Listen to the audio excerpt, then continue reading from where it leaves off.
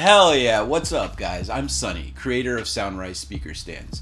And there's something I captured on video that I want to share with you. By using a simple vibration meter app on a smartphone, I put the phone in front of the studio monitor sitting directly on the desk and measured the vibrations.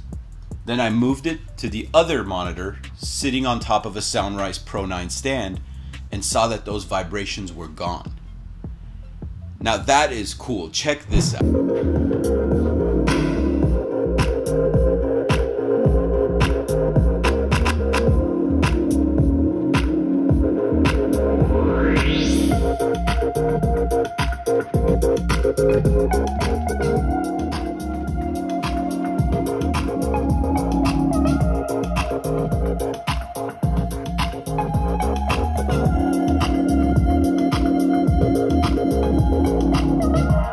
Now, why is that important to remove vibrations from your desk?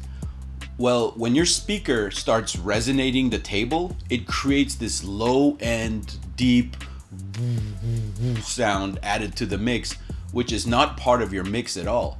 It's actually just your desk making that sound. So you want to remove that from hearing it so that you can actually add a deep end to the mix if you need to. And some people could claim, well, that's really subtle. Well, mixing is all about those subtle differences and subtle changes, and you really want to remove that. Every desk has a different resonance, different sound that it adds.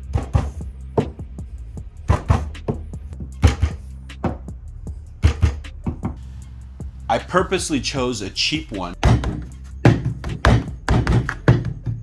because it's hollow, it's made of plastic, and I think it will really amplify that sound so that we could really hear it.